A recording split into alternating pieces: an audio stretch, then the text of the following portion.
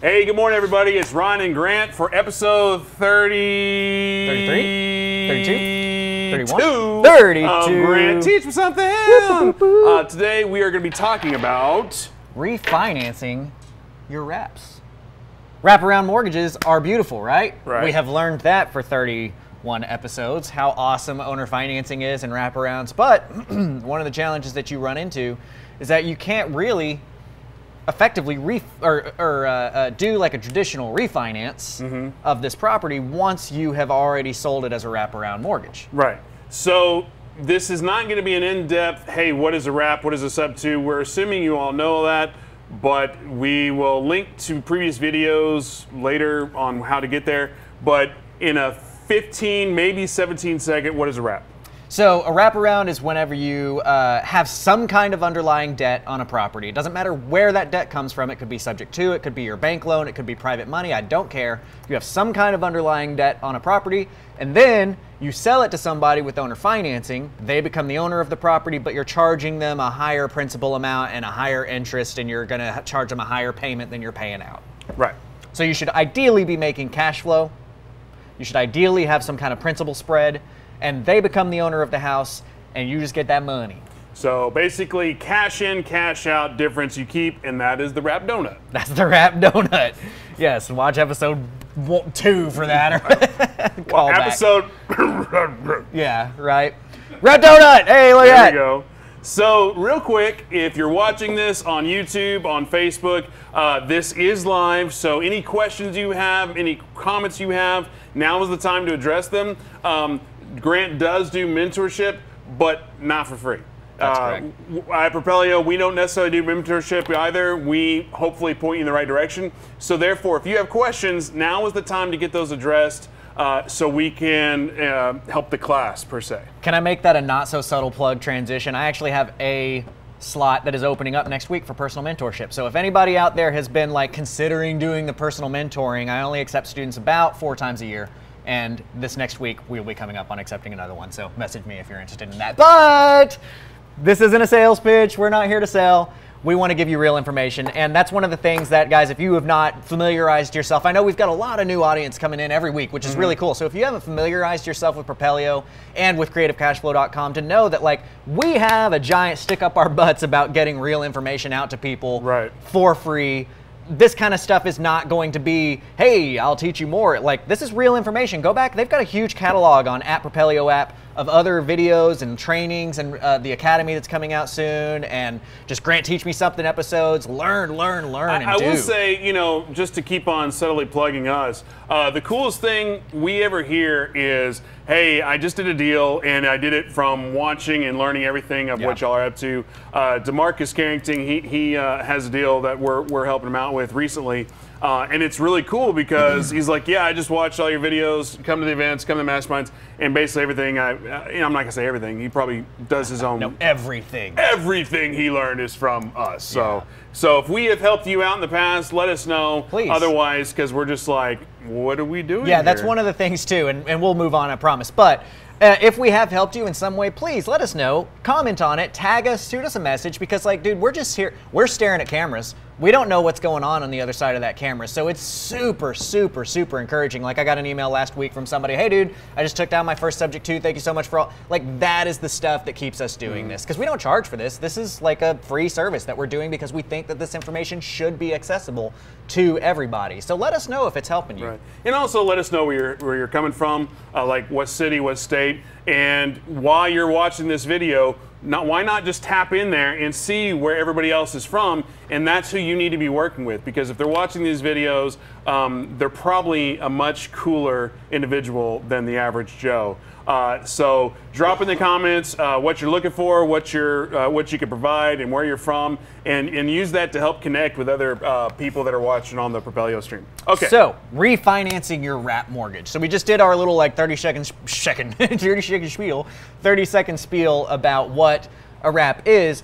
But here's the challenge that you run into with that. So let's say, okay, remember I was very explicit in saying that I don't care where your debt comes from. Like, it could be subject to debt. It could be subject to being essentially taking over on payments. It could be making payments on people's behalf. Making payments on other people's behalf. Thank you, Ryan.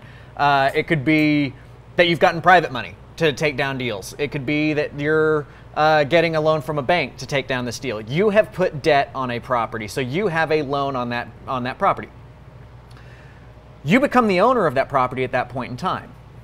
When you do a wraparound mortgage, you're selling the property. There is a deed, a warranty deed that goes from you or your company to another person. And that warranty deed gives them ownership. They give you a mortgage, so they're going to be paying you 9.5% over 30 years, whatever, blah, blah, blah, blah, blah. That's the beauty about wraparounds, is because they become the owner of it. It's not a rental situation. It's not rent to own. It's not any of that kind of stuff. What it is that person is now responsible for taxes, insurance, repairs, all that kind of stuff, okay? That's one of the beauties. One of the challenges that you now have fallen into is that what if you have $70,000 worth of debt on the property and you sold the house and you've got a loan to your buyer at like 115. Okay, I'm gonna write that because otherwise I will forget the numbers that I've used. The 112? 115. So you've got $70,000 in debt, you sell it on a wraparound, they owe you 115, which means that they probably bought it for 125, gave you $10,000 down.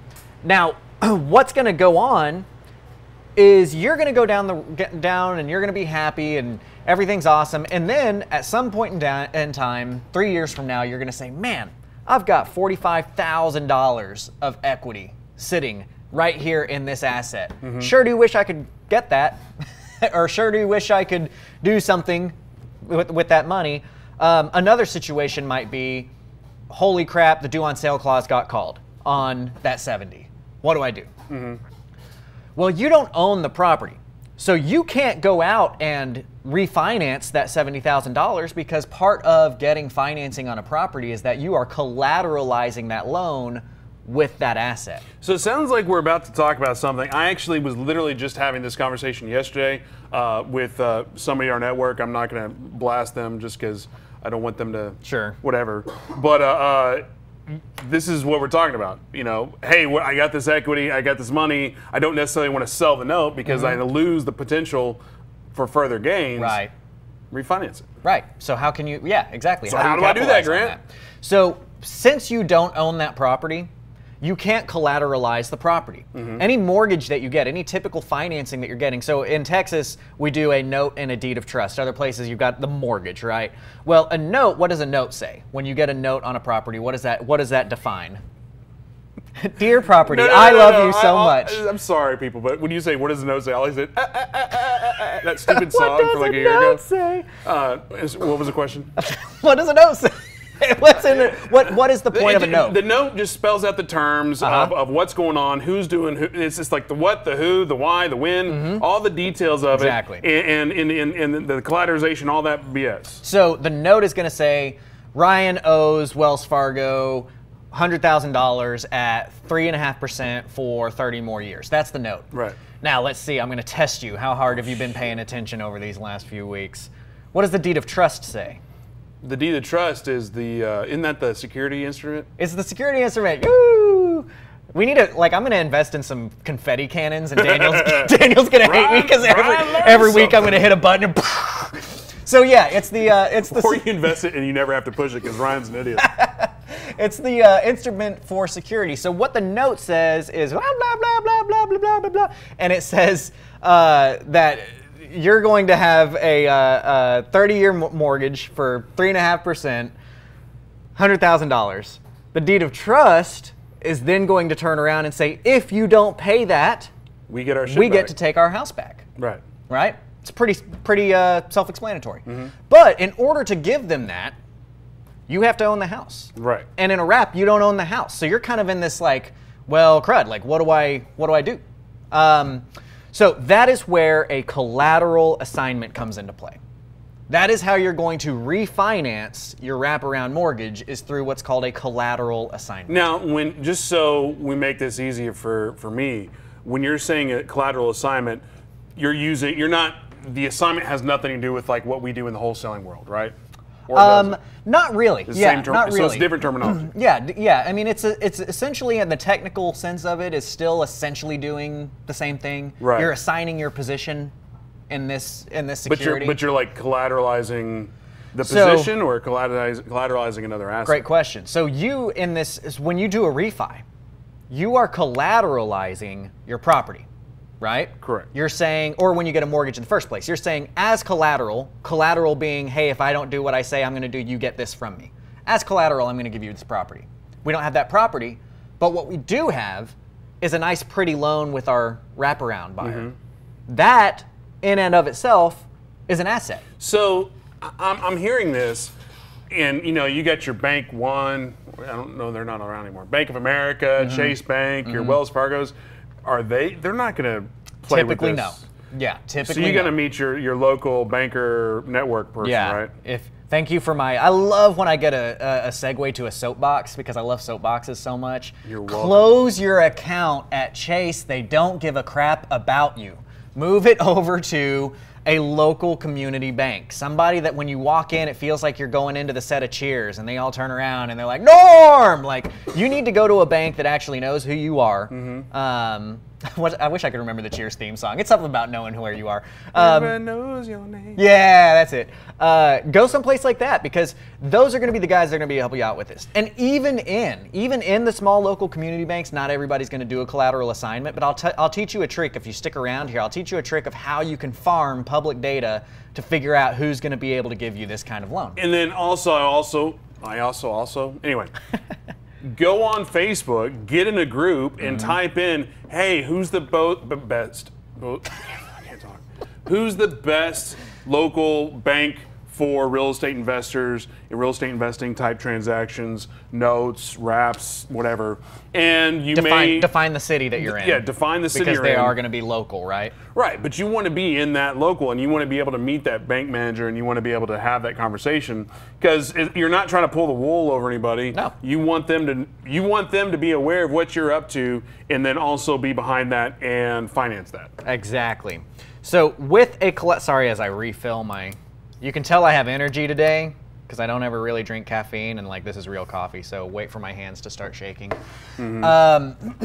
So what you're going to do is you're going to try to find somebody that can do that collateral assignment. That is what this is called. Now, not everybody is familiar with it.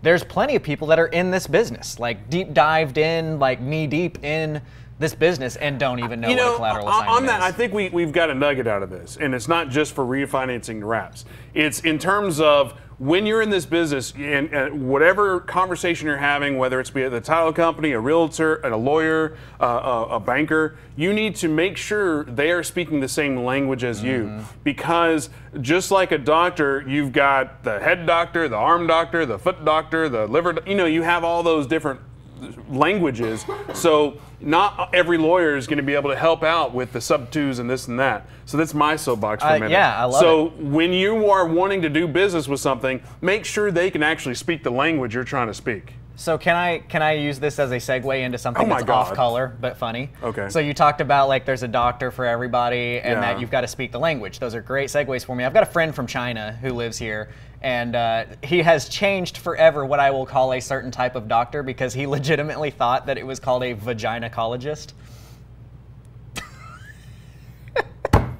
Specialty doctors, no language, it's a gynecologist, but he thought it was a vaginacologist, which is actually more accurate, right?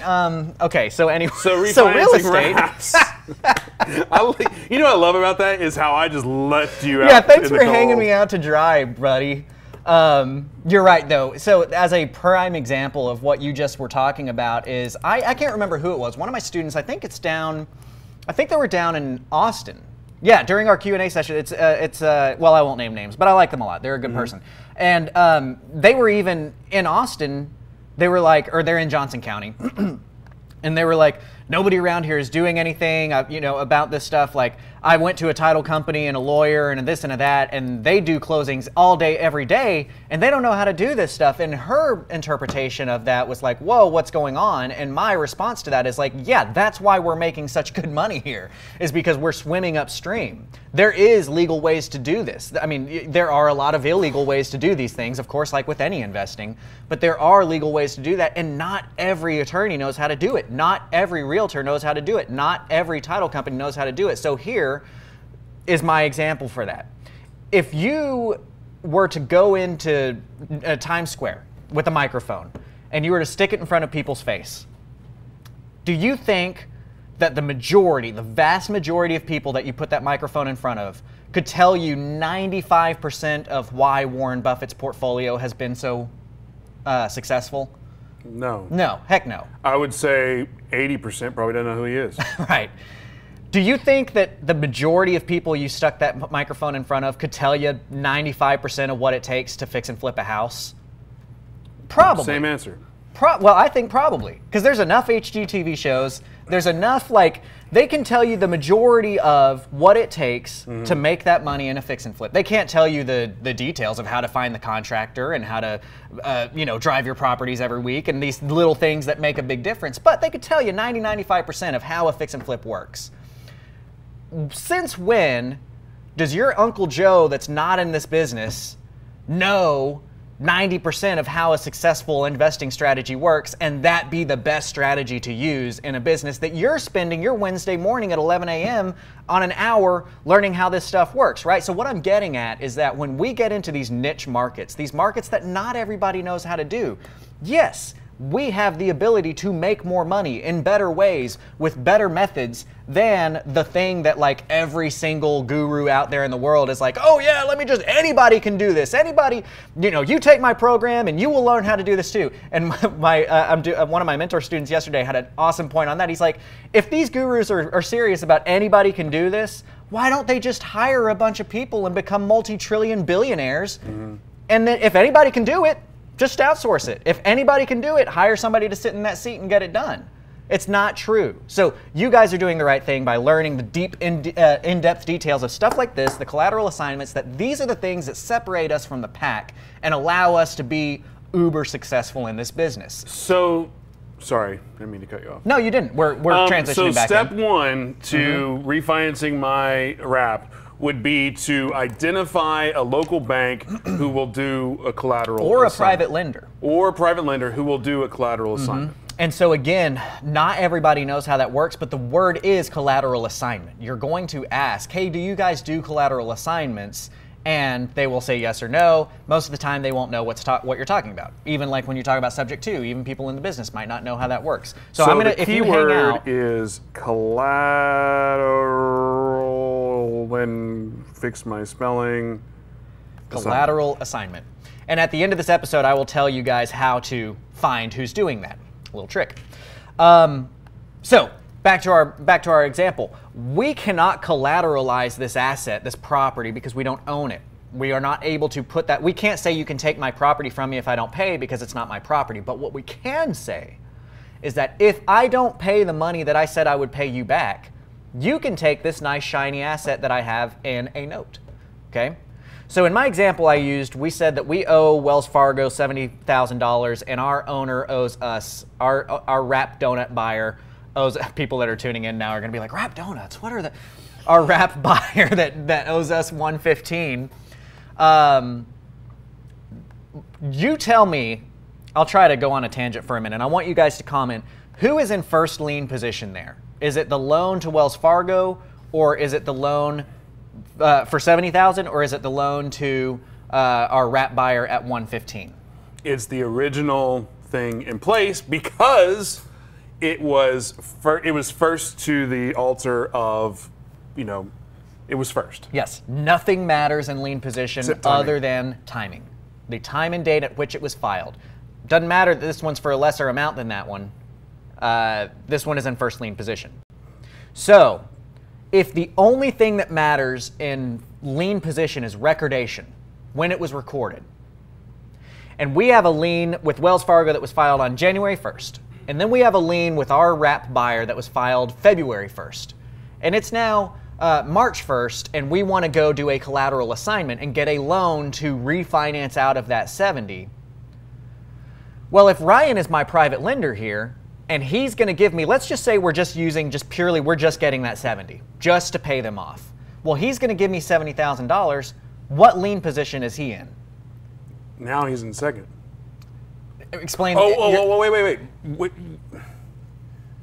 Is he able to, when they buy that or when they refinance that, do they also get to keep lien position?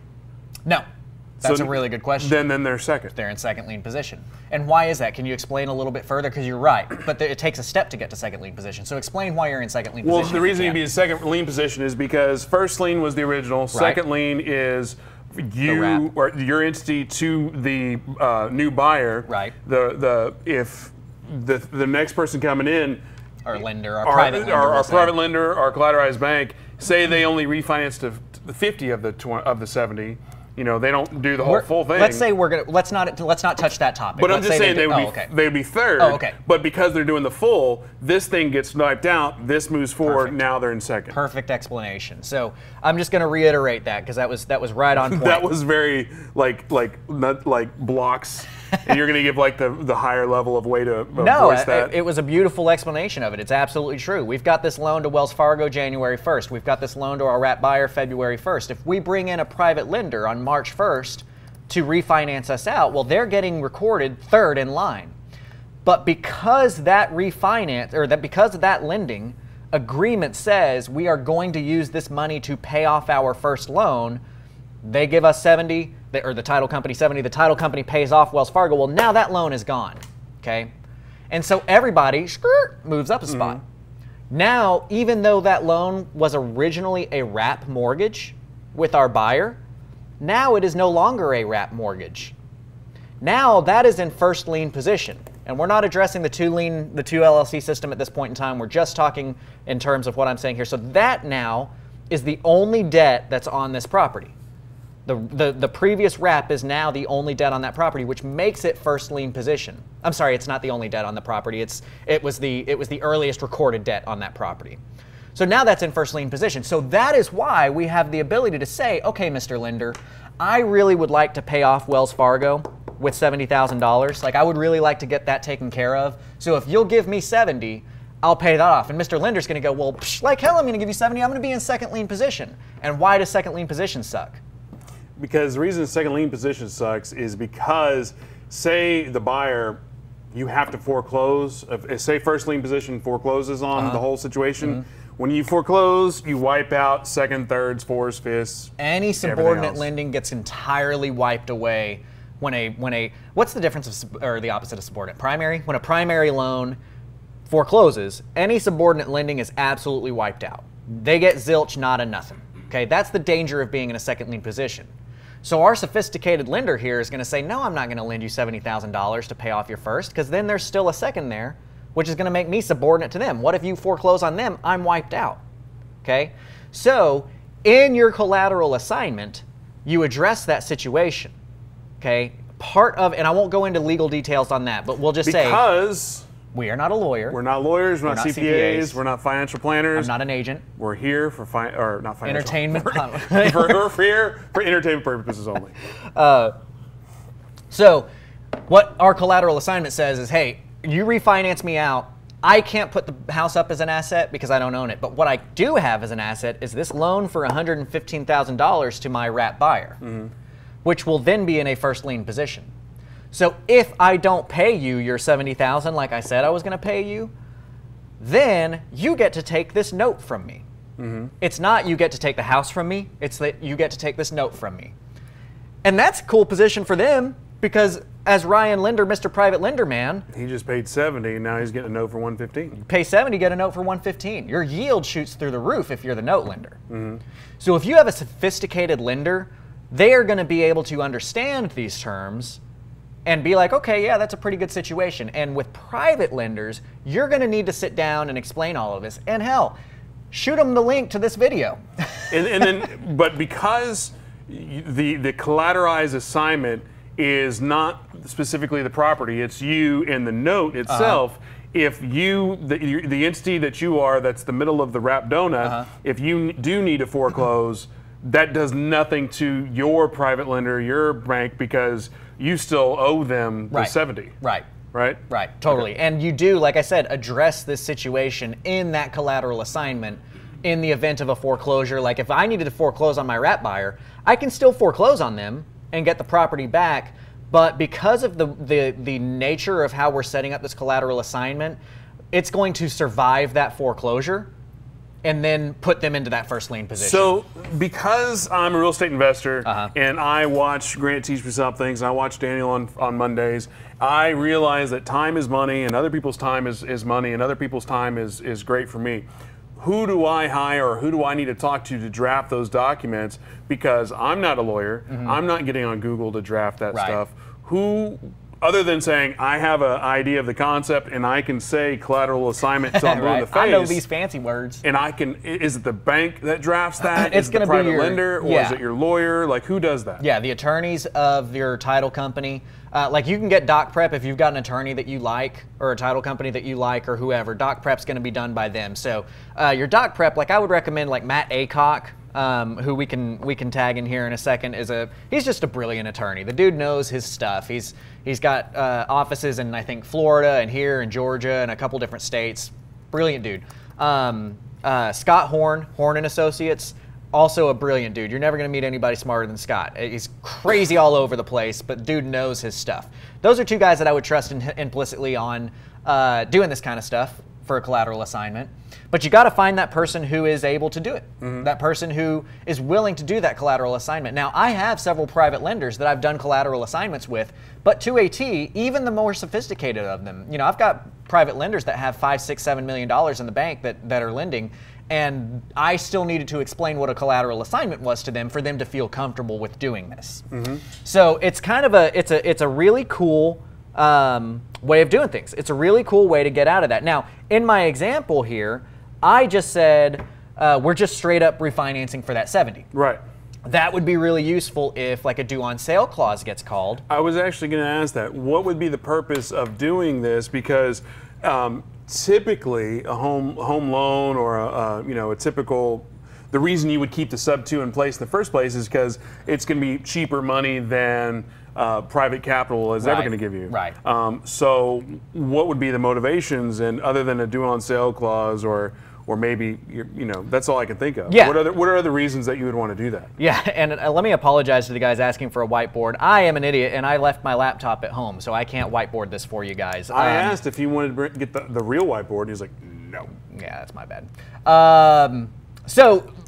But it should, I mean, it's a fair, the concept is simple enough, right? You've got a first lien to Wells, you've got a second lien to your wrap buyer. You're going to get technically a third lien from somebody, which is going to pay this lien off, and everybody shifts up a spot. So now you have a first lien here and a second lien with your lender. And if you don't pay your lender, that first lien becomes theirs. And they now have a loan on this asset for $115 in this example. You want to grab the whiteboard? Sure. All right. Let's do that. You say hi to all the people. I'll get a whiteboard. Yeah, I'm going to Hey, answer. Trey, can you mute my channel? Yep. Thank you. And I promise not to forget my laptop next time. See, I got this fancy toy, right? This iPad Pro, and I was like, I don't have to carry my laptop anymore. So I haven't been carrying my laptop with me anymore. And lo and behold, today I'm like, crap, I should add it. So anyway, to answer the question of like the due on sale clause.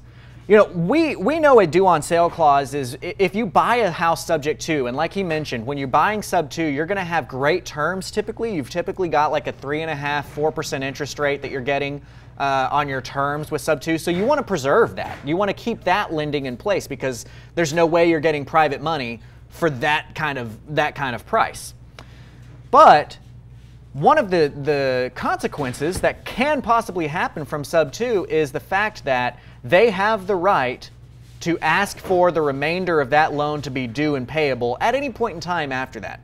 Because the due on sale clause says if you sell this property, we have the option, not the obligation, but the option to ask for this loan to be called due. What's up, Trey? Our Vanna Trey here. So if that happens, do you want us to move this? Is this good right here for you, Travion? I can see it over here. Okay. If that happens, if you get that due on sale clause, there's a lot of things that you need. I mean, it's all hands on board at that point in time. You've got to be ready to move. You've got to be ready to fix this situation. There's other things that you can do to fix this situation. But one of your ultimate options, if you do have lending available to you, is going to be using a collateral assignment to just say, forget it. Let's just pay this guy off. Let's just pay Wells Fargo off and call it a day. Okay? So in that case, what you're going to do is you're going to say, look, Wells Fargo just called this note due. I need to get 70 grand. Now, the 70 grand in this example would be somewhere around 65 cents on the LTV. I'm not sure exactly what the, so if in this example, if we say it's 70,000 divided by 115, that means, yeah, we're at a 61 cent LTV. So getting a lender to agree to give us that 70,000 shouldn't be too difficult because we already have an income producing asset. And this loan is at 61% of the value of this asset that we have, i.e. the note. So going to any investor club, finding those people that have the capital and saying, hey, look, I'm in a spot, okay? Due on sale clause is getting called on a subject to loan that I have. I need to refinance out of that Wells Fargo loan. I need $70,000 to refinance out of that, but I already have it sold on a loan for 115 and the house is worth 125. So will you give me the 70 that I need to pay off Wells Fargo? And in return, as your collateral, I'll give you this note, which would then be a first lien position note. And hopefully you will be able to find somebody where that works for them. Okay? So that's one of the really cool ways that you're able to take advantage of this situation. Awesome. Yeah. Were you able to address any questions or say hey to everybody? I was finishing up that question on the, I talked about the due on sale clause the whole time. Well, real quick, just to clean house and appreciate everybody who's watching. Greg, thank you so much. I know you're from Florida. Jim McCullen, thanks for tuning in. Don't know where you are from, bud. Let us know where you're from. Marsha, Brandon, wow, Brandon Richards actually tuning in. It's been a while. Tang, as always, love you, buddy. Royce, Rochelle, Paul, Melissa, Paul, Evan, Jim.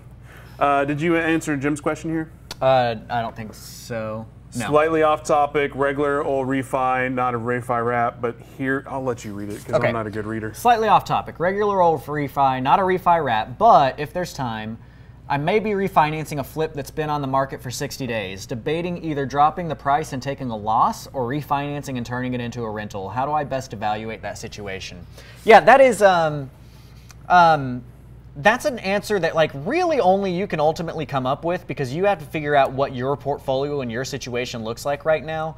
And you've got to figure out what your LTV is on that loan. And if you have the ability to get that type of lending. I mean, there's so many variables. That's such a 30,000 foot view. And to really dive in and know all of those variables and answer that most accurately, frankly, I think that would just take away too much time from the topic that we're talking about. But what you need to look at is you've got to figure out, A, can you afford, because rentals are not what everybody thinks rentals are, can you afford to not make money on that house, even as a rental? If you need to make that cash flow on that house, I don't recommend doing it. If your cash flow, if you're the only time that you're going to make money on cash flow on a rental, and I'm getting ready for people to flame me, and then I'm going to ask you to show me your P&L, the only time that you're going to really make money on that cash flow of a rental is when your rental, the actual rent rate is double what you're paying on your debt. That's typically the only time that you will truly make cash flow from that deal, because here's where everybody's going to flame me that's had a rental for 8 months and is like, I make $500 a month. Well, wait for your air conditioning unit to go out and it will have killed your cash flow for a year and 4 months. Right. Okay. Especially this summer. Especially this summer. So, you know, cash flow is not, if you can afford to just have an asset, a rental, and your only goal in that asset of that rental is, cool, somebody else is going to pay this thing off for me, I'm going to get some tax depreciation and hopefully be able to capitalize on some appreciation over time, sweet, you're good to go.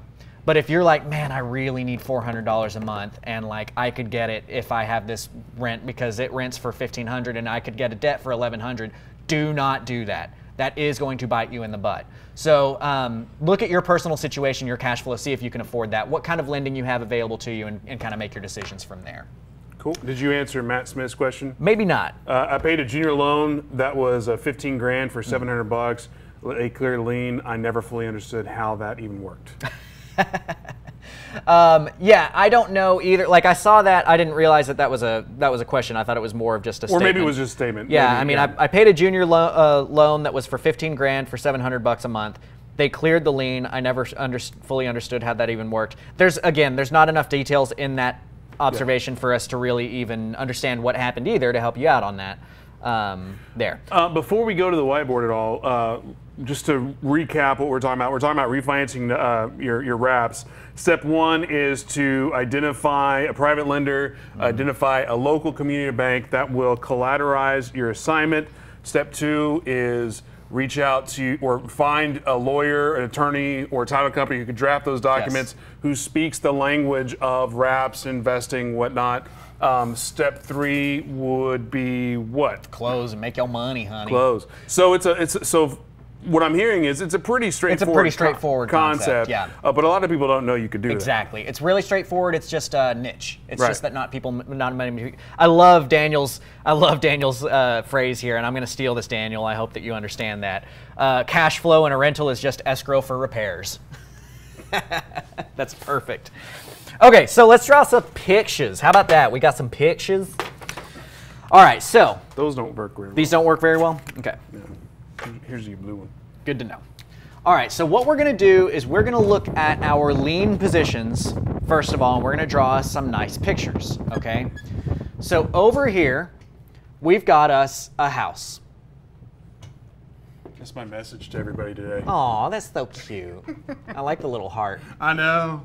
We've got us a house that we want to buy as an investor, okay? So what we're going to do, what's the best way that I want to look at this first? If we're going to do something. You said you had a 70 and then a 115. That's the example we were using. Actually, could you write that over there? Because I'm going to kind of use these spaces on this to draw this out. No one's watching anymore anyway. We have a lot of people watching.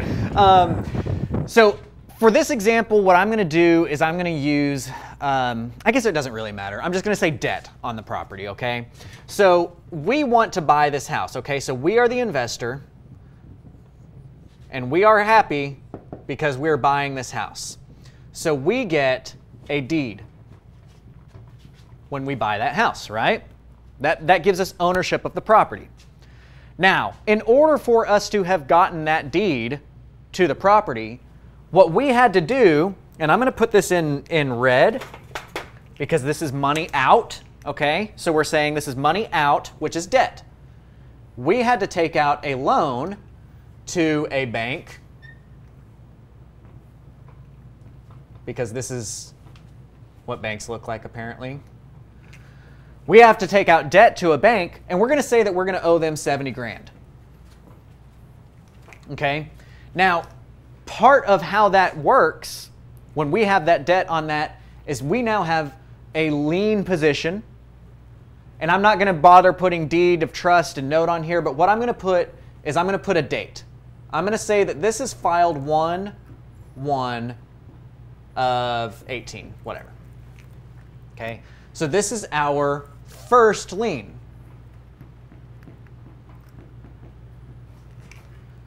Now, what we're then going to do is we're going to wrap that debt. Now, we have an episode about wraparounds earlier on in the Grant Teach Me Something. So I think it's like within the first 10 or so we do wraparounds.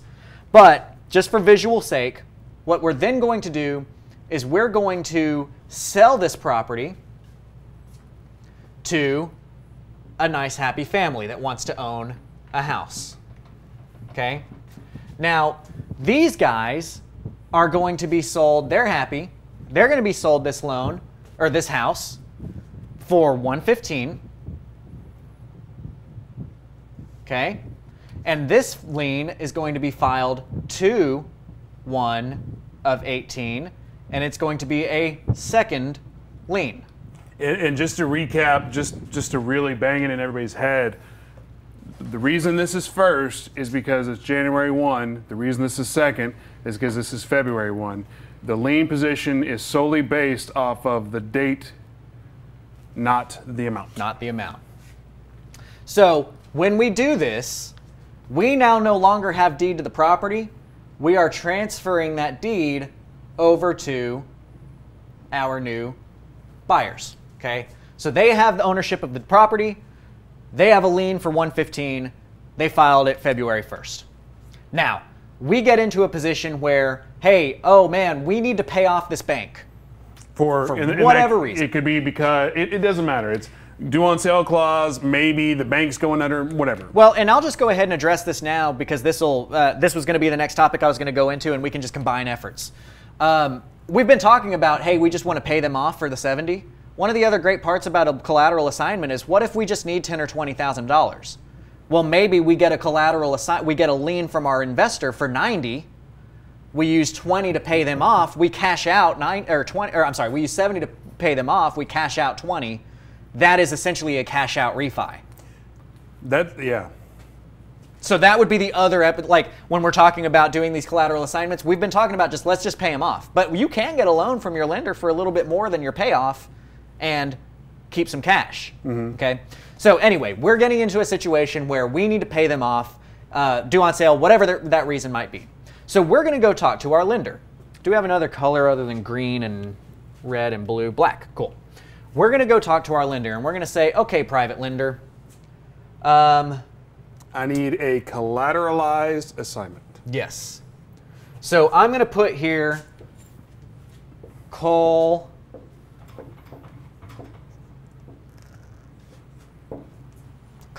assignment from our lender, because I can't spell good. Really, I just don't have the space. So we need a collateral assignment to come in from our lender. Well, we cannot say, hey, lender, if I don't pay you, I'll give you the house, because we don't own the house. Who owns the house? The family. The family owns the house. They owe us $115 for that house. We owe the bank $70. We're going to say, hey, lender, I need $70,000. Will you give that to me? Lender's going to say, okay, cool, I'll give that to you.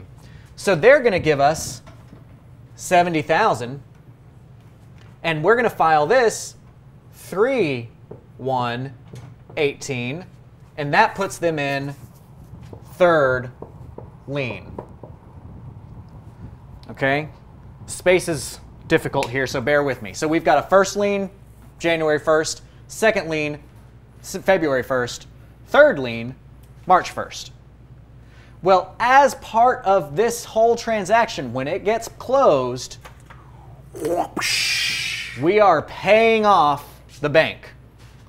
So that first lien goes away, and now all of a sudden the second lien becomes a first lien, and that third lien becomes a second lien. All right, you follow? Yeah. So now what we have, this is gone. These guys still own the house. They still owe us $115, but instead of out of that $115 us paying the bank $70, we're paying our investor $70. So I don't have this question, but I'm sure somebody has this question. Okay. How does any of this affect these guys? They don't see anything. Right. These guys don't see anything from this situation. And they you don't may need have to approval? get an allonge signed from them that says, like, yes, I have a mortgage for this amount. But that's may. You don't necessarily have to do that. That's just kind of depending on your closing agent on whether or not they're going to have that. Other than that, this all happens in the background with us dealing with it. So just to put it in donut form. Yes. Because we like donut form. Yes. Hopefully everybody got this. Let's go here because we like donuts. I do like donuts. You know, I've been having a donut every morning for this past, like, 3 weeks. You can see it. You can see it. So that's the original, the 70. Then this is the 115. And so the refi would be to knock this guy out. Mm-hmm. But what you were saying, which I found interesting, is you don't only have to do that for 70. You could actually, that's a good illustration. You know, do it like that, and now you have this, and then you take out your 10 or your 10 to 20 or whatever to have cash in your pocket to you know, boost your business. Right, exactly. So if you need some operating capital, you get with somebody who's willing to lend you a little bit more than your payoff. That'll give you some operating capital, and you're preserving your lien. You're preserving your note that's here. So if I may, just because, again, I had this conversation yesterday, I might as well whiteboard it. Sure. Because it is a wrap. So you've got a 120 sub 2. Then they actually put 45 into it for repairs. And then they sold it for, let's just say, 190. Okay. You know, that's the So they're in with a 165 basis. Yeah, so they're in it for 165. Okay. I don't know percentages or anything like that, but I just know, yeah, they're in it for 165. 165 on a 190. That's still, you can still make money on the everything, but you couldn't necessarily sell the note because you're giving up too much. Yeah, exactly. So if you were to sell that note, a 190 note, let's assume that it has been seasoned for at least, well, let me say it this way. My minimum offer that I can typically get people on a note sale if it's been seasoned for 6 months or so, it's about 87%. Right. In that case, we would be making an offer of 165.3. So you're making $300 from selling that note, right? Now I can make, if it's been seasoned longer, I can make offers up to like 93, 95%. Depends. I can even get 100% if it's been seasoned for a long time. It just, all I'm saying is, you got a note for sale, let me know. We can take a bid on it. But if they are in the situation, why are they trying to get out? They're not trying to get out. Okay. They're just trying to get some capital to go on to the next venture. Gotcha. They're trying to do what we were talking about before. We're like, hey, why not get 10 to 20 Yeah, hours? so this is going to be a challenging situation for that because you don't have the LTV numbers to back everything up, right? When you get somebody involved on a collateral assignment, they need their loan to be protected.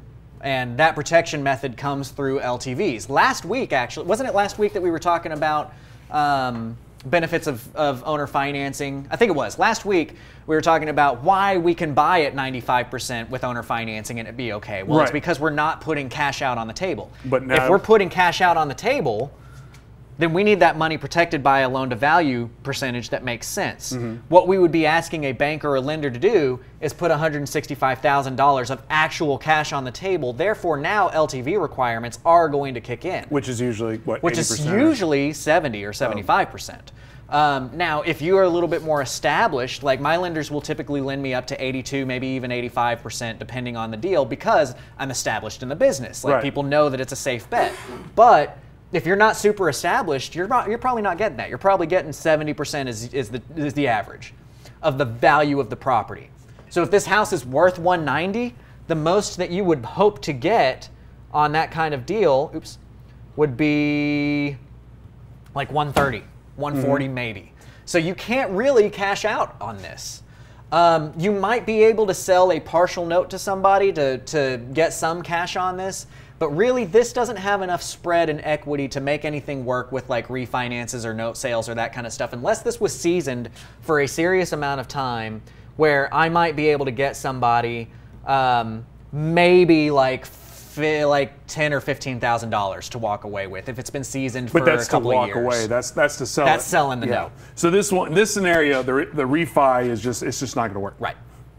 But I mean, you can still make good money. Still making money. Well, there's great cash flow here, right? I'm sure there's great cash flow here because they're probably on sub 2, at 4%. These repairs, I wonder what their terms are that they got those repairs. I don't know, but it's probably less than 9.5%, which is what you should be 9.5%, 10% charging on this 190. So they're probably cash flowing a few $100s. Yeah, that's a good deal. Even though they got 45 in it, 45 at a bank is what, negative 5%? Yeah, and that wouldn't be that deal wouldn't necessarily meet my minimum standards on rules of thumb, but it still makes you money.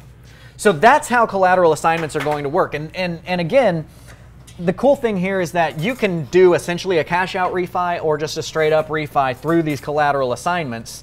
And those can be great ways to get out. So I think that we've pretty well explained what this method is for people, and we can just kind of jump into questions before we start closing out. Yeah, so if you have scenarios where you're in a sub 2 deal or you're in a wrap deal and you are trying to figure out, am I capable of refinancing that? Send us some details. If you would rather not, blast it out there, throw me a DM and I may or may not see it. But just drop in the comments. That's the easiest way for us to get that addressed. What is a good IV position? Do you know? Income to value position, I guess maybe. Hey Jaime, what's the IV? I'm not familiar with that, and I'm not sure. I'm trying to address Jaime's question, but I don't really get it. I'm going to read it out loud. Maybe that helps. Since that investor likes a note for cash flow, but maybe not likes that second position, could you substitute collateral and give him a $70,000 note that's in first position in a good IV position, which I'm not sure what IV is, on another asset. You bought this new $70,000 note for 40, yeah, investment to value. Bought this new $70,000 note for $40,000. Dude, I'm sorry, I'm not following you. It might just be performance anxiety because I'm in front of the camera, but I just am not, and I'm just not following that. Well, let's answer a question from Megan on YouTube. Thank you, Megan, for first of all actually having a name on YouTube and not 1, 2, 3 Bucket Rust Crux Killer 14. Yeah. What if only want to take some of the equity, like for another investment? What are those pros and what are those cons? Well, I mean, that's exactly what we were just talking about, right? So if you look at, like in this example, all right, we've got a $70,000 underlying mortgage with a $115,000 wrap. Well, maybe if we've got a $115,000 wrap, that means that we could probably do a substitute or a collateral assignment and maybe get about $85,000. For a collateral assignment, depending on your lender. I ran that at about 75 cents, so it depends on your lender if you're 70 cents or 80 cents LTVs. But let's say that you could get a collateral assignment for $85,000. Well, that's a $15,000 bump in your equity, or I'm sorry, in your cash position. Mm-hmm. But let's run some numbers again here. Let's just kind of take a real life. Let's whiteboard this. Let's take a real life example on this. Trey, I'm going to move the whiteboard over a little bit so the fan is not like killing the mic. Oh, cool. That's what I was trying to.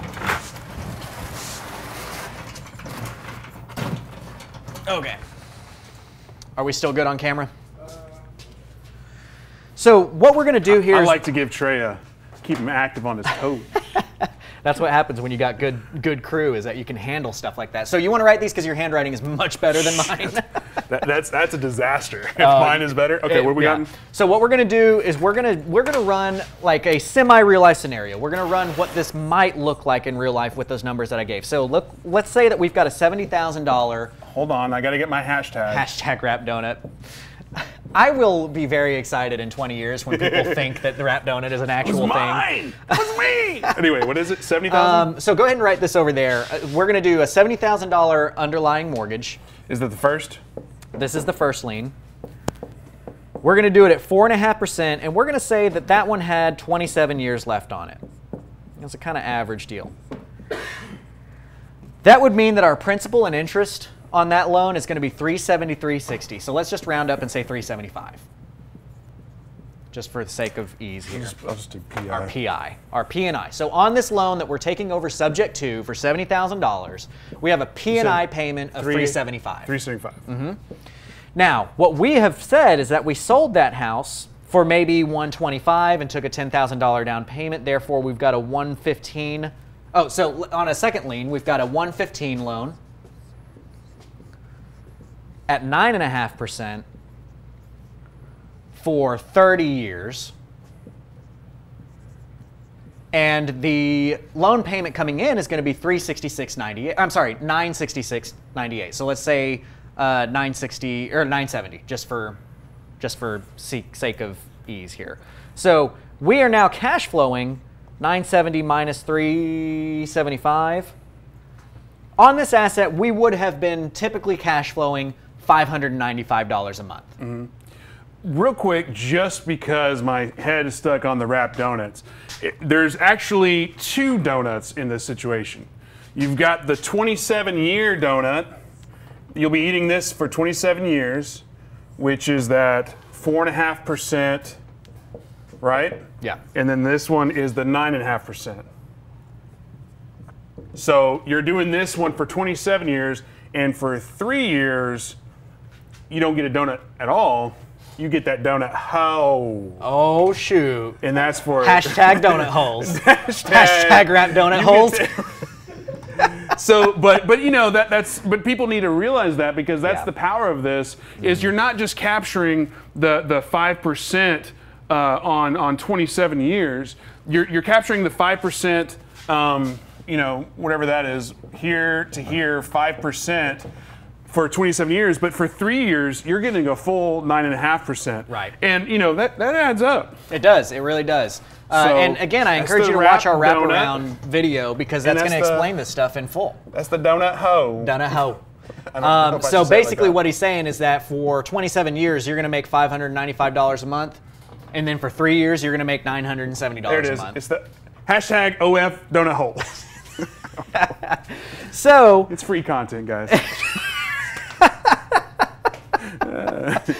Okay, so all right, so let's get rid of these because we're gonna. I'm sorry, buddy. We're getting rid of this beautiful picture here because we're gonna keep writing on it. We're joking, but that is a serious it's a thing. big benefit here. Yeah, but most people don't realize that. So let's look at the situation now. Well, we would have been cash flowing. Let's kind of do like a wah, wah. We would be cash flowing $595 a month from the difference there.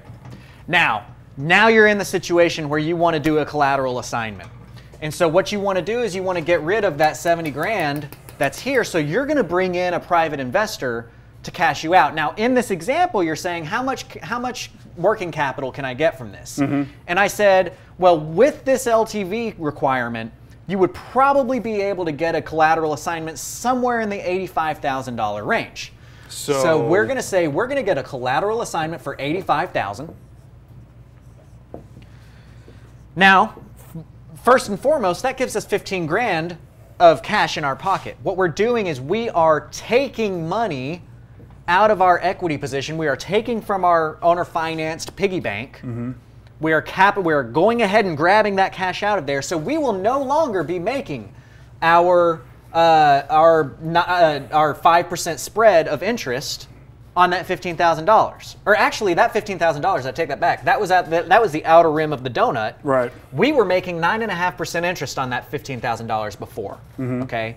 So I want you to fully understand the consequence of cashing out in this way is that, hey, if we do a loan for 85 grand, we're going to pay off 70, and we are stealing from our piggy bank that we used to have this $45,000 equity in.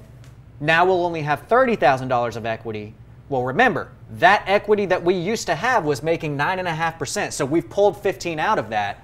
We will no longer be making interest on. Will we be? I know your language and your handwriting skills are bad. Will we be able? Can you figure out how much opportunity lost? Yes. An amount that you can actually show? Yes. So what we would, well, actually that'll be pretty easy for me to do. Let me just do that real quick. And just to dumb it down for people like myself, what he's saying is, yes, you can steal. It's not stealing. You're taking out the 15,000, but that 15,000 now could mean, oh, by the way, you're not going to make 22 later. 45. 45,000. If you are to take out this 15 now, you are passing up on a total income of $45,000 over the time. One thing we never talked about is what interest rate these are typically That's at. where I'm going. Yeah, my bad. Well, no. That's a great segue because that's exactly what we're talking about is what is the effect of taking out a collateral assignment? Because you're not getting it at 4.5%. That's not going to happen. You're with private money now. You're with investor terms now. It's going to be more. But one of the effects of that is you're grabbing 15 grand that you were making 9.5% on for the next 30 years. You're essentially losing out on $30,000 of interest carry that you would have made on that. So what I'm hearing is if you can never, ever have to get a collateral assignment, don't do it. You're in a better position. Because this first lien position of 4.5%, it's very unlikely that you're going to find a bank or a private money guy or gal to give you 4.5%. Is that what I'm saying? It's very unlikely. What you're saying? Yeah, not going to happen.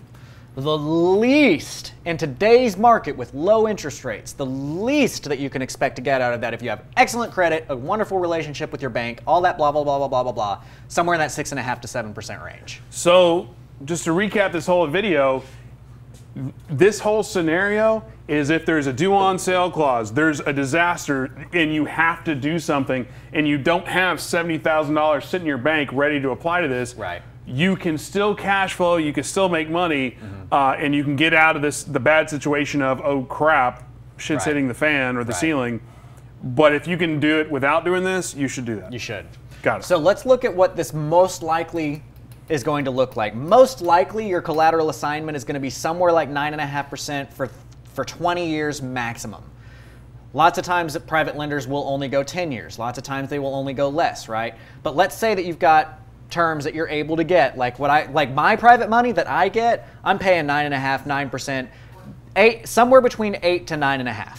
Somewhere between like most of my lenders are at 8, but we're going conservative and we're saying up to 9.5 because I've got one of them that does that.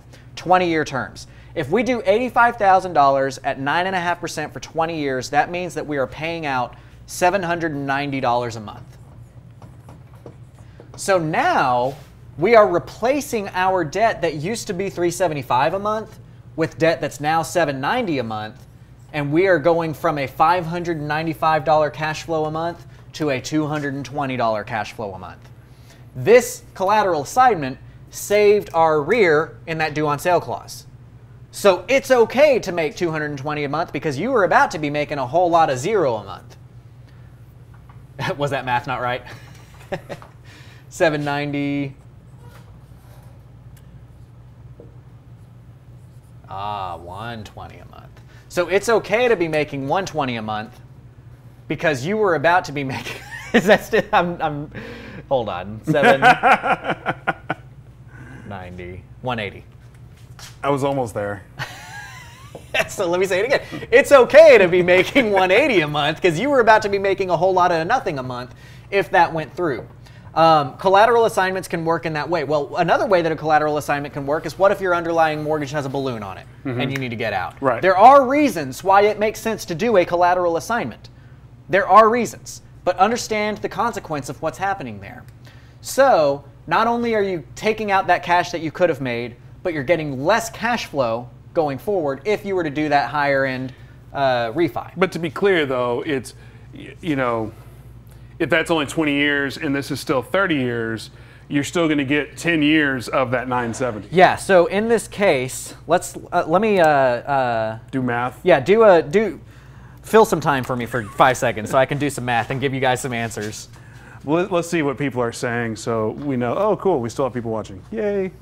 Hashtag, you guys are awesome. Thank you, Sonia. Let me see. Wrap donut holes, really? Yes, Dan. That's what we play. That's what we do here. I have a deal looking to sell. This may be a better option, possibly. Thanks, but thank you so much for watching, Evan. Matt Smith, can you explain how junior loans are paid off? Yeah, that's through the title company. Yeah, through title company. Mark, thanks for watching. Can you explain how junior loans get paid off during foreclosure? I've heard of second position loans getting paid for $500, even if the loan is second position for 10 grand. Let's circle back to that at the end. Well, I think Daniel's already responded to that with a short.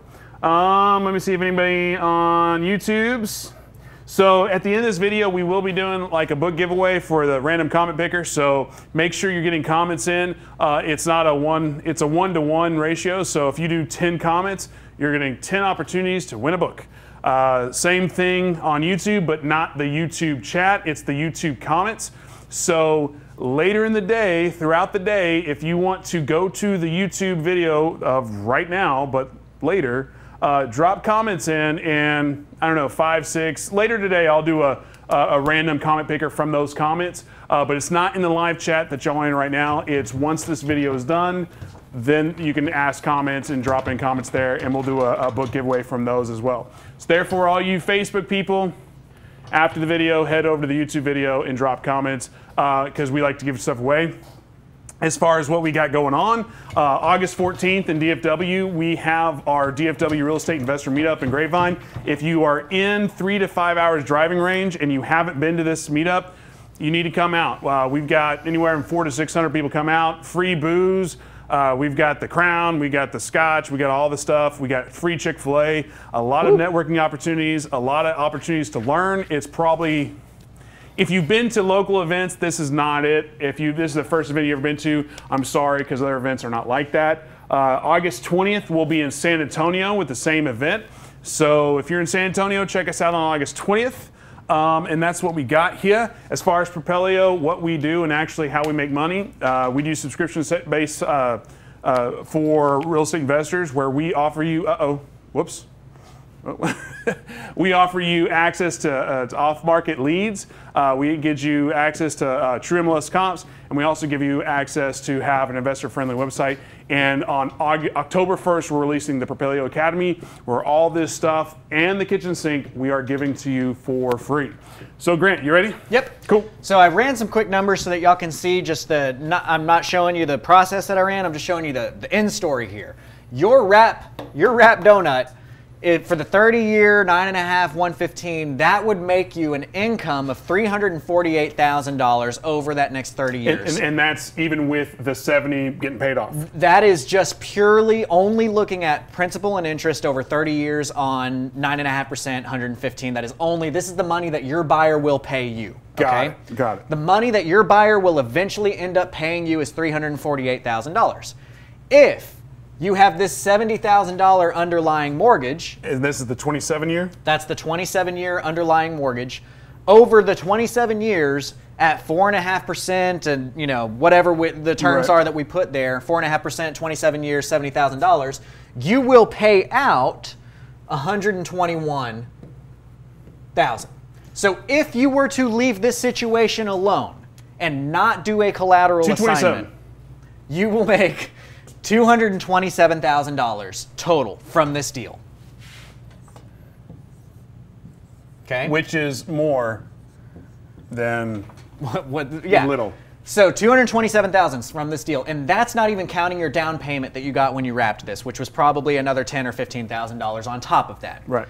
If you do a collateral assignment and cash yourself out, and you've got a loan here of $85,000. Total, the money that you will pay on that loan over the 20-year term at 9.5% is going to be $190,000. So on this situation, this is going to be less. It's going to be less. It'd be 348 minus 190. You will make $158,000 in that spread, plus the $15,000 that you get from cashing out, plus your down payment. Okay? So more apples to apples, we would add 15 to this, and that'd be 160, 172, 173. Right. So more apples to apples, you're making 173 here and 227 there. Can we do one with just the 70 and not the, oh, this is what this was. No, yeah. Can we do one with the 70 refi and not 85 yeah, refi? Absolutely. Because so this example is just so we can get money out of the bank. Exactly. So just for this example right here, apples to apples, you're losing $55,000 by doing that loan. Now, if we were to just refi the 70 at 9.5%, 20 years, your total that you will pay is going to be $157,000. And what's that minus 227? So 227 minus 157. Wait, 227 minus 157? The 348. Sorry. 348 minus 157. You're making $191,000 there. So 191? 191,000. So you're essentially getting out $30,000 less in just doing a pure collateral assignment on the principal balance alone. You're getting about $55,000 less by cashing out right now, versus if you were to just leave it alone as is. What do we say the difference that was? 30. Yeah. 30-ish. All right, so for all you economics people, the opportunity cost... 36, I'm sorry, 36. The opportunity cost of actually doing a refi is $36,000. You're losing the opportunity cost to do this. That's probably wrong terminology, but anyway, you're losing $36,000 to have the peace of mind that you got this covered and you're good to go and you refied. Obviously, if you don't have to refi, you're making the most money. The opportunity cost to actually pull that 15 out is $55,000. So you got to think with the what's the difference between 36 and 55? About 20. So 19. It's costing you 20 and change, $22,000 maybe, whatever, 20. Yeah. It's costing you $20,000 to pull out 15 out. So you got to think, okay, what's that? Versus the other option of just pulling the 70. Yeah. So you can either just pull 70 and get your 191, but if you do have to take that 80 to get your 15 now, it's going to cost you about 20 grand to do that. Now, and again, just to close up on this, what we want to make sure that you understand, though, is you may hear that and be like, well, then I'm just never going to do a collateral assignment. Well, you are losing $36,000 or $55,000 by doing this, but what if this loan is getting called in a balloon or a due on sale or something like that? You are gaining $191,000 or $158,000 by doing it this way, because otherwise you're getting squat. Because it's killing you. Yeah. You're foreclosing. You're either getting foreclosed on, or you got to come out of your piggy bank with 70 grand. Right. And then the opportunity costs your money not going towards other stuff. Absolutely. Cool. Let's address any other questions, and let's get out of this thing. All right. What do we got here? Well, what's we got? Questions. I just like the comment of "you guys are awesome." Aw. Let's just reread that over and over. Thank you, Sonia. Great info. Greg's like bragging that he got a book. Cool. This was a lot of info. So thankful I can play it back later. Great content. Well, absolutely. Thanks, LaQuisha, for watching. Like drinking from a fire hose, I'll have to press rewind one time for my mind. That's how we teach here. You know, but that's, I'm glad you wrote that. I'm glad. Is that right? Yeah. You're right. I'm glad you wrote that, Jeff, because, again, that's what we're trying to do here. What we do here is not give you high-level things that you have to Google later. We hope that the videos that we're providing you, all the information's there, and if it's not there, can at least be addressed in the comment section. So if you're watching this a year from now, and you're like, wow, Ryan and Grant, or Grant and Ryan didn't really answer my question, I challenge you to drop a comment below, tag myself, tag Grant, tag Propelio, tag Daniel, and I bet you $1 it'll get answered. Awesome. Yeah, I love you guys being here and watching this. So, yeah, I think I think we've addressed it as I'm looking through. I think we've addressed our questions here. So, guys, again, like he said, I'm really big on real actionable information. This is not stuff that you can just get from anybody. We're not the gurus just like, hey, anybody can do it. Everything's easy. Just pay me $9.97.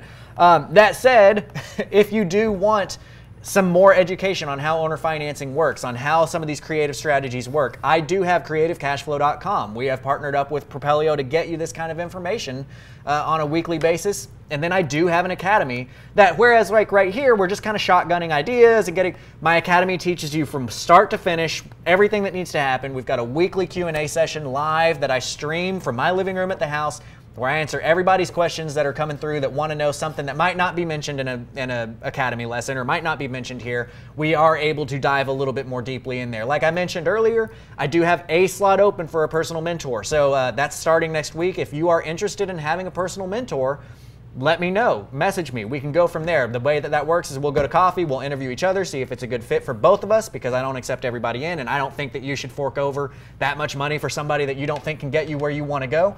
But let's go from there and see if that works. And Alex, great question. Are our events 21 and up or 18 and up? Honestly, our events are you an entrepreneur and want to do some things? Shout out to a couple people. Jalen Wilson, he's still in high school, and he actually quit football to pursue real estate. Freaking awesome. He comes to our events, he comes to our masterminds, he's active on the videos, he absorbs it, and he actually asked a question the other day, which was, I'm waiting until I'm 18, I'm waiting to graduate before I do my first deal, and everybody he meets is like, why? Find yourself a JV partner to sign on just because you're not 18 and can't sign a contract doesn't mean you can't do deals. You just got to get people in your corner that you trust to help you out. So I would encourage anybody at any age to get in this business. Another shout out is we have a group of kids, they're called Go Kids Pro, who actually sponsor our events, and they're young entrepreneurs who are, I don't know how old they are. I just know I don't talk to them unless there's an adult in the room. That's how young they are. Probably 12 and 14, maybe 10. I don't know. They're just young. But my point to address that is the fact that they're shut up. They're young. What a terrible example of how young somebody is. Like, what? We're just gonna let that one go. Yeah, shut up. No, I'm just saying being an entrepreneur it doesn't matter if you're 12, you're 14, you're 18, or you're 62. Same thing for the older folk who've had a job for 20 years, 40 years, and they're like, I want to do real estate. Well, then by God, do it. Don't let age hold you back. That's there is no that's try, my rah-rah. there is only do. That's my rah-rah. So hopefully that answered your question. What else we got here? That's everything that I see. I'm glad nobody else has addressed that, so we'll just get out of here before somebody does address that. Here, guys. Don't forget, every Wednesday we're here. Every Wednesday, 11 a.m. Please tag somebody. If you think that somebody could get use out of this, tag them. Tag them in the comments so that they can come in here and watch this. Share it to a group, whatever that might be. We're here to spread love. We're here to spread knowledge. It's a abundance mentality. So let's work together to make sure that the entire investing landscape is brought up together. That's your buddy, right? Jaime! Yeah. So what book do you want to give away? Let's do Rocket Fuel. It's the follow-up to Traction, and it's quite good. I haven't heard that one. Yeah, Rocket Fuel. Rocket Fuel. All right. It describes the relationship between a visionary and an integrator, which are the two major roles that are needed in any company, which you may not realize are there. So, yeah, it's a really good book. So, Jaime, if you would, send me a DM with your address and your phone number and whatnot, and I'll get that book off to you. Again, everybody that's watching on YouTube, everybody watching on Facebook, if you would like to be in a book giveaway contest, go to the YouTube video after we get off here. I'll drop a link in the comment section just so you can have it, just because I love to spend Daniel's money. And thank you, Mark. I try to be funny. So go there after we finish this. It may take a few minutes for it to kick in to allow the comments, but we'll be doing a random comment picker on YouTube later this afternoon to give a book away from there, only because we like to give shit away. But anyway, thank you so much for watching. If you have questions in the future, if you have ideas for what content you want to see, whether it be from Daniel, myself, or Grant, all you got to do is tag us and say, hey, I want to see more of this. If you have questions pertaining to this subject matter or you need recommendations, I did see a comment. Do you have any plugs for any local bankers in the DFW? Yeah, in DFW, use Texas Republic Bank or, oh, I didn't give you my trick, Texas Republic Bank or Texas Brand Bank. Here's the trick to finding who will do a collateral assignment. Go search your local county clerk, which can be done online, and there is a document type called collateral assignment. So look for collateral assignments that are being recorded, look for the lenders that are working on those collateral assignments and reach out to them and say, this is what you want to do. So that's your trick. That's how you find lenders that are going to do this. And then as far as, is there a market rate people should be looking for? You said 9.5? Yeah, I mean, like like I said, I'm getting anywhere from 8 to 9.5%, maximum 20 years. So that's kind of where I'm at. But again, I'm established, I'm less of a risk, so I don't know what you would be getting. Your job is to back yourself into the deal and see what makes sense. If you're in a situation where you need this, anything is better than nothing. And let me also be very clear too. I know we've been dismounting for a second, but let me just say, if you're in a situation where you're getting a due on sale clause or a balloon or something like that, even if you're not going to be making money on this deal, it is the right thing to do to get that collateral assignment so that your family that bought this house from you is not getting kicked out of their home. Okay? So even if the terms don't make you any money, I'm sorry, that's part of the deal. That's part of the risk that you took when you got in here. One of the things that I put in every one of our mission statements of every company that I own is that we're going to do the right thing, especially when it's not in our favor. So this would be one of those situations. And the situation he's talking about is you're in the wrap. Obviously, you've made the documentation to where you're in the clear no matter what. But if for whatever reason, due on sale clause, and you're like, well, whatever, I'll just let it foreclose, and you're screwing over the end buyer. Your wrap buyer. Don't do that. That just goes back to what we say a lot here, which is don't be a dick. And if you're getting into a real estate with the intentions like that, don't come to my events, don't come to our events, don't do business with me, and then let people know that you're an asshole so they know not to do business with you. Especially if it's after like 7:30 or so.